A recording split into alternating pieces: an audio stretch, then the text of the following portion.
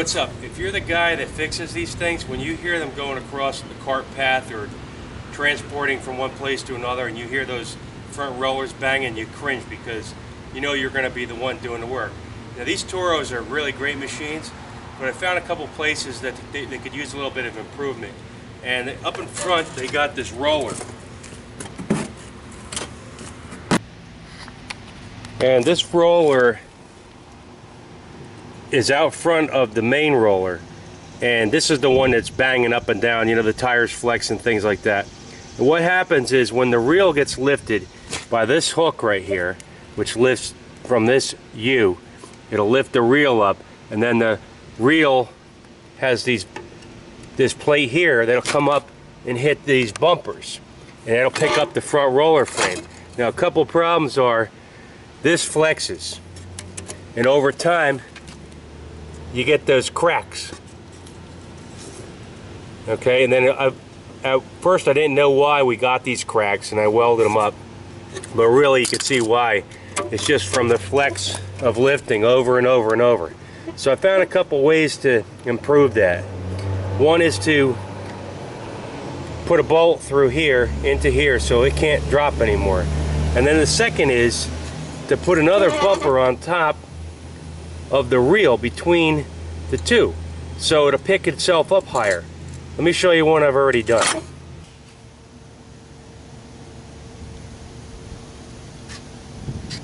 Now this machine is brand new, so it hasn't got those cracks yet, so it lifts higher in the first place, but over time it'll get those cracks. But you can see these discs I put in here, okay, and that one's mounted to the reel, and all it is a plastic cutting board I cut up with a bolt hole in the middle, bolt it right down through the top of the reel cover with a shallow bolt so it doesn't come down and interfere with anything.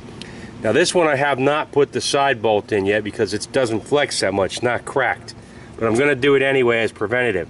But let me show you how I made these discs real quick, and what we're going to do to the reels to stiffen them up on the plate here.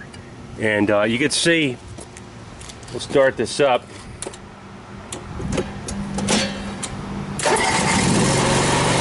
When the reel gets lifted,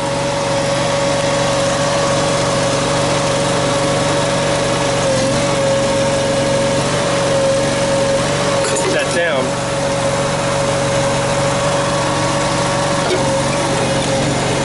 you can see how that extra shim in there picks up. Then you get a little more distance between your front roller and the ground.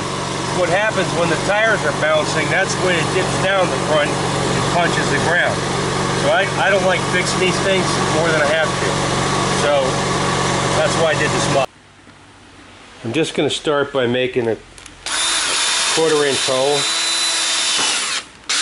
That'll make it easier for this kind of bit to give me my recess.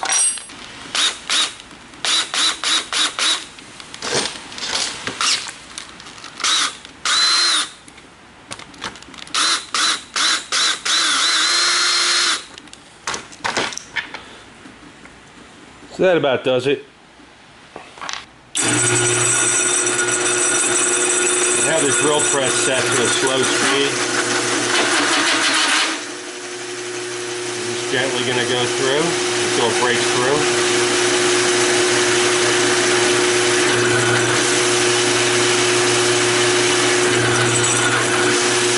This cutting board is approximately a 1/2 inch thick.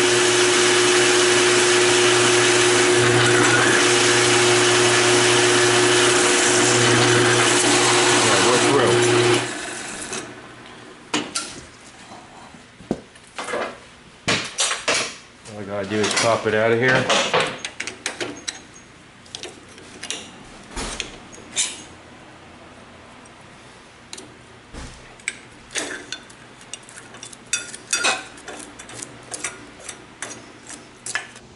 Here's one of the common things that happen from the front roller getting banged into something hard. It stuffs the tension rod and it kinks it, and then everything's off.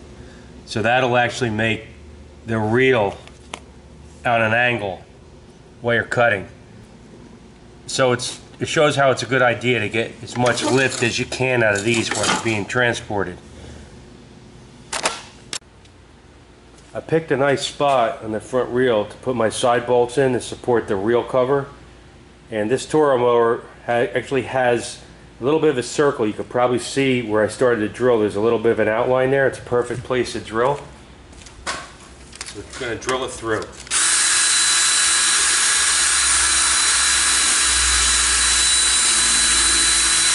Obviously this can be done on a bench.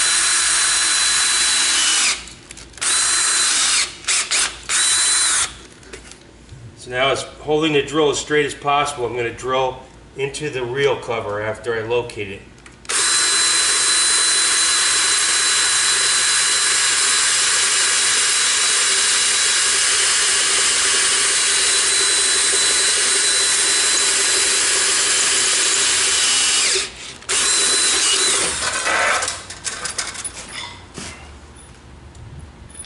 Now I'm going to resize it to 5/16.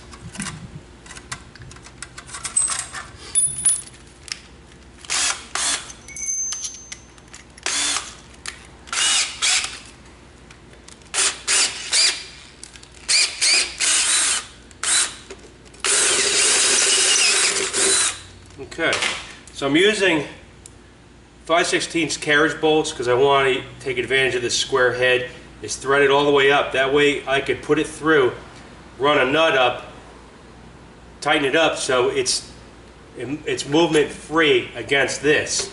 So this side will be here and the nut will be on the other side, and that'll hold this steady so when it can't move, it'll stop this from pushing down. So what we got to do is get our nuts in there and then tighten it up and do one more.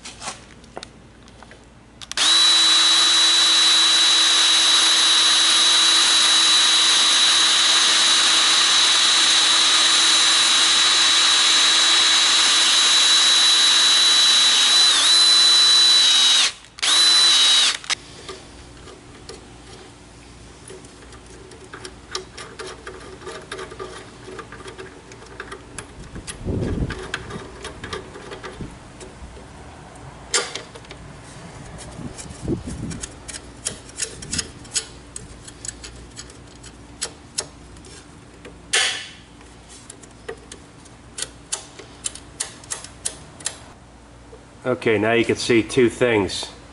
Number one, I got the bolt in, and number two, my operator didn't do a very good job cleaning this reel. But there we go, we have both bolts in, top and bottom. And let's take a look at how it worked. So we're going to find our approximate position we want it in, over to this edge and to this edge in the front. Take one I haven't got a bolt in yet and just mark a little. There we go. Mark a little spot, free to drill.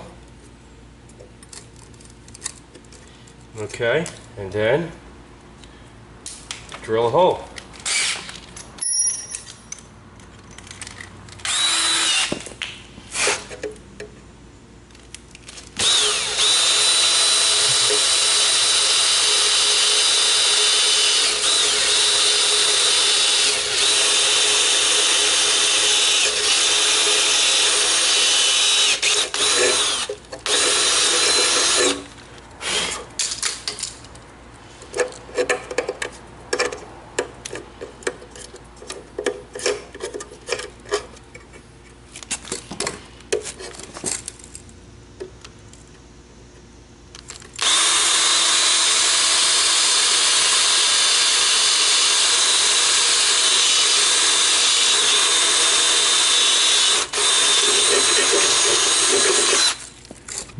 Now the nuts I'm using have nylon in them to keep them from falling off.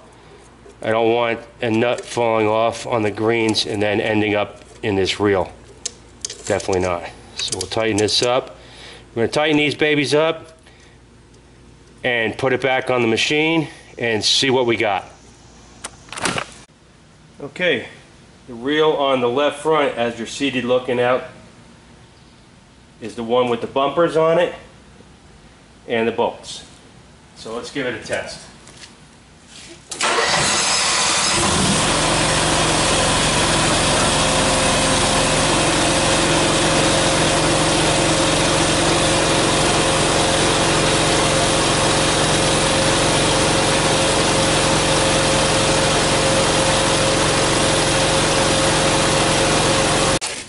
Okay, hopefully you can see this well. We're going to go by the grease fitting on the end to see what our lift is. On the roller without the bushings and the bolts to hold the cover plate, we have 4 inches. On the side that's lifted, we have 6 inches. We have 6 inches over here. So on the side that we modified with a bolt underneath the cover plate to keep it from pushing down and a cushion, we gained 2 inches. And then when you lower it,